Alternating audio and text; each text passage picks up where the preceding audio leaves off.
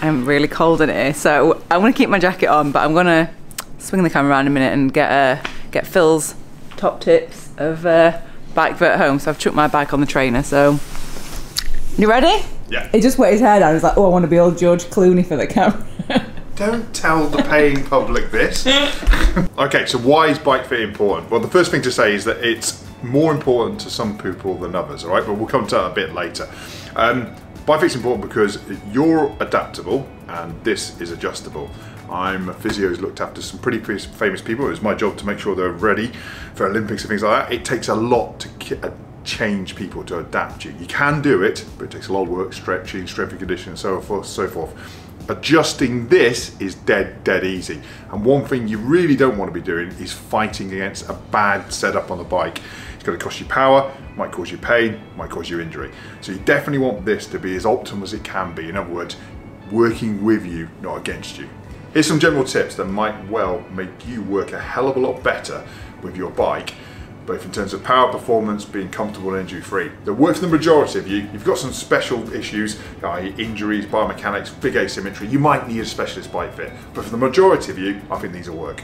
Your saddle height is the most important thing, if you ask me, about any bike fit. Everything comes from that, okay? Problems you can have with that, why you might know that your saddle height isn't completely optimal or correct, or might be a problem, is that you might be suffering, for example, with low back pain because it's too high and you're reaching the front. Much more common though is sitting too low. Most people sit too low or too far back, and that can result in knee pain. So getting saddle height right is really important for anybody who's got knee pain. It needs to be optimal. It's also really important to power production, remember. Two easy ways in which you can determine your optimal saddle height is to measure your inseam and then times it by 0.883. Now this is what commonly called the Numb method, and what it is a very generic way of extrapolating out your height to what your saddle height should be. But it will get most people into that ballpark. At least you'll be better than just guessing. Second to that is sitting on the bike and putting the pedal all the way down to the bottom and then moving your foot all the way to the front so your heel is on the very front of your pedal with your leg straight. You adjust your saddle height until your leg is completely straight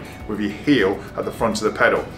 The reason why that works is when you move your foot backwards, the knee bend of about 30 to 40 degrees that we normally aim for in bike fit comes to the knee then. But it's a way that you can do it out of your home without all the fancy kit that we use. So in the middle of your foot? Yeah. I can't stand on it then. Just the heel's fine. The heel's fine, because it's just a very... I can't stand on that little... Look at that little thing that I've got to try and stand on, it's tiny. No. Sorry. And where do you do it? Just to the groin? Yeah. My inseam is 84 and 33 inches. 40 times 0.883. And what's mine? 740. We don't even need you, Phil. Hey, I've got business to run. Next top tip is saddle tilt. We actually help design saddles in this room. I don't know of any saddle in the world that is meant to be used with the nose up. So your saddle should be flat or either 2 or 3 degrees down at the front. Now why is that, right? Why would you be experiencing problems with saddle tilt?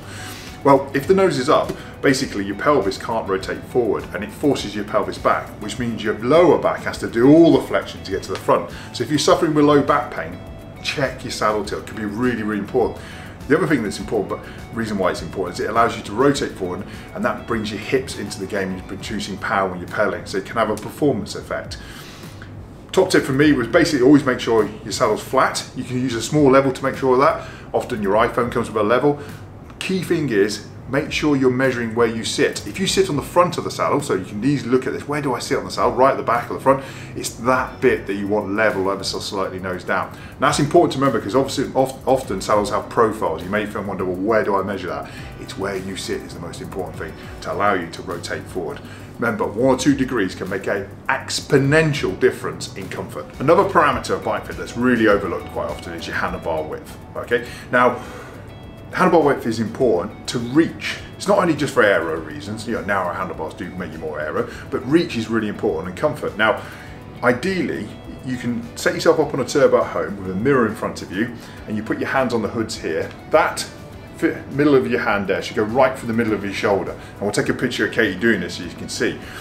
And it's easy to have a look at that. Now, if your hands are outside your shoulders, your handlebars are too wide. And a common complaint with that is getting numb hands because you're splaying.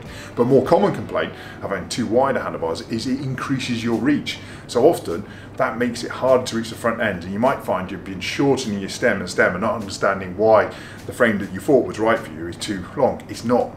Maybe the handlebars are too wide. The other thing is that getting the handlebar right at the absolute right width makes it a demonstrative difference to how comfortable you feel in your upper body. So it can make a big difference to shoulder pain and neck pain. Too narrow is much less common, but if you are too narrow, your hands will be inside your shoulders, okay? You may have been experimenting with being as air as you can. When you get to that point, it feels incredibly hard and you get something called tricep pump going on and it can feel really uncomfortable. But one of the problems I had when I started doing more endurance was I used to get a really sore back. Yeah. And I came in to see you, and you're like, I think I had 40 centimetre bars, and you're like, you put me on there, you looked at it, and you're like, nope, you need narrow bars. So I've got 38s, and I've never had that pain ever again. Like, it's such a simple solution. And you're absolutely right, Kate. And this is one of the cheapest things to change on a bike. Your handlebar, you don't, as long as you're not going stupid, expensive carbon, but you can experiment with changing the alloy, and it makes, as you said, it makes it. Can't believe how much 2 centimetres narrow makes a big difference, doesn't it? My other top tip is that I see more people set their position up to accommodate the wrong crank length and then be not optimal, not comfortable, not performance orientated more often than anything else. So crank length is really, really important, but obviously certain size bikes come with certain size crank lengths. If you're experiencing hip pain when you get off the bike, if you experience knee pain, if you feel like you can't achieve a high cadence easily, you find it hard to do that, those sorts of people might be on the wrong crank length, because what it does when it's at top dead center, that's really going to close your hip up massively. So that can cause hip and low back problems. And then if you feel like you can't get the cadence up, it's because it's a much bigger circle and you might be having to sit far back to catch the crank on the way back, and therefore it feels like you're pedaling a pedalo. It can also be a real barrier for you to getting your saddle height up and forward and connected with the front end of the bike, because this is the block to it. Now we now know, the research is fully out there, that crank length makes no difference to performance in sub-maximal cycling, which is what we all do. All it does is slightly change your gearing. Remember my analogy, if I asked you right now, would you like to jump on a 1 metre high gym box 100 times, or this 4-inch step? Either way I'll give you £100, which one would you choose? Exactly, this one. That is crank length. Again, this was one I used to get really tight hips. And you were like, I think I was on 170, and you're like, just try 165. And I was like, really? And you're like, yep, just 165. And I was like, I couldn't believe, again, like such a small difference made such a big difference, like to how I felt on the bike. And do you remember afterwards, Kate, it's one of those things that until you go back to a bigger crank length, you don't know how much of a difference it makes, is it? And I think you had to ride a different bike, didn't you? It was this one, those cranks I had were 170, and I was like, oh, that was like what I used in winter. And I was like, I need to buy some cranks now, because I much prefer 165s. Yeah. And you also said that there's not one negative, is there, to getting shorter cranks? No, and especially with this type, the gravel scene, that helps with clearance, because your crank's not over the floor. The only thing to remember is when you change your crank length, remember at the bottom, what we want to do is preserve all the openness at the top of the hip. So a top tip is, if you drop your crank length 5mm, just put your saddle up 5mm, because obviously the pedal comes closer, and that's your real saddle height, your contact between there and there. But you're absolutely right. I mean, when you've been for a really long ride, and we all get that, you get off the bike and you feel a bit stiff when you get off, that's because your hip's been really closed, and this opens it up. So what people often notice is they don't get stiff in the low back when they get off the bike after long rides. That's it, yeah. What crank lengths do you run? I run 170 and I'm 6'4". Really? Yeah. See, so it's not to do with height, is it? I mean, to do with height. And I truly believe that industry will move forward as soon as the supply chain issues are sorted out. I mean, if you think about it, there's Bradley's yellow jersey up there. He rode 165 in Rio for a team pursuit, and he's 6'4" as well. So, so anyone out there is thinking, oh, I need to bet. And if people often think, we're all taught that crank length was important to torque generation. It is in the first 2 revolutions of, say, a team sprint. Not many of us are generating Chris Hoy type powers that slowly. So it's not relevant there. I think the research shows you have to go down to 80 in terms of size to see any difference in performance where we're based, or up to 320, and we're so far away from that, it's unbelievable. So I mean, if it's good enough for you and Bradley Wiggins, then I feel like good enough for me. It's good. You and Bradders. I'd say him, yes. It's turbo training season, indoor, everyone's on Zwift, hammering away. Here's my top tips of how to make that work for you and how maybe to improve your position via it as well. So first things first, it's indoor training, therefore the clues in the title, it's a very different environment. My top tip is, if you possible, and when always, have a well ventilated room and use a fan. And the fan isn't just for your comfort, but here I direct it at your backside, because if you've got loads of sweat going on and water, you can easily get skin breakdown type saddle lesions, and we've seen loads of them in here. So that's a really easy to do top tip there. Second one is, because it's static, it's a very fixed position, therefore muscles get overloaded in the same place. So if you do any off the bike work, double down on it. So any stretching you do, release work with a foam roller, all that jazz, if you do that already, double down it. If you don't do it, I would do it if you're starting to do indoor training, right? You wouldn't believe how many knee problems I've seen with people who have been 20 years cycling, really got into Zwift and turbo training, and all of a sudden have a knee problem, easily rectifiable by just dressing that tight muscle. Lastly, indoor training represents an opportunity for you to explore what is your optimal position. The reason being, you can change something on your bike setup, say your saddle height, or maybe your saddle height and how far forward it is, and you can monitor your power at the front. Now, most people in my experience, so remember, I always say sit too low and too far back, and that's my experience of the people who walk in that door.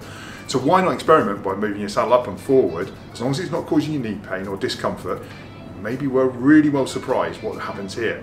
And the advantage is you can change anything about this in the indoor setup relatively safely, because you can literally change it back if you don't like it. Unlike if you change your bike setup and you go out on a 4-hour ride and you're stuck and you have to get home and you end up with a raging sore knee or something like that. So it represents an opportunity for you to explore. Remember, everyone has a bike fit window. Do you know where you are in that window? Use the metrics, use the indoor training to find out. Thank you so much to Phil for his knowledge, his tips, his expertise. Any other questions, leave them in the comments. But any final words? Enjoy 2022 doing whatever you want cycling. Aww. I hope so, anyway. That's really nice. Oh, yeah. So, I mean, if you want any other videos with Phil, leave kind of any topics that you want covering in the comments, and I'm sure we'll do some more videos this year. Yeah, sure. Of course we will. All right. I'll speak to you soon. Bye. You with your glasses on. Cool indoors. I mean, it is cold indoors. It's freezing. That's why I need my coat on.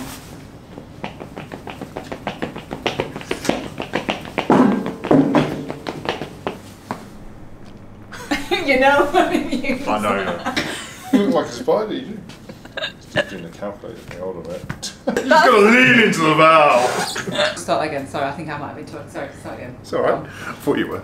God, be professional, okay? You got to put that in, aren't you? Yes. I know you were. You know it.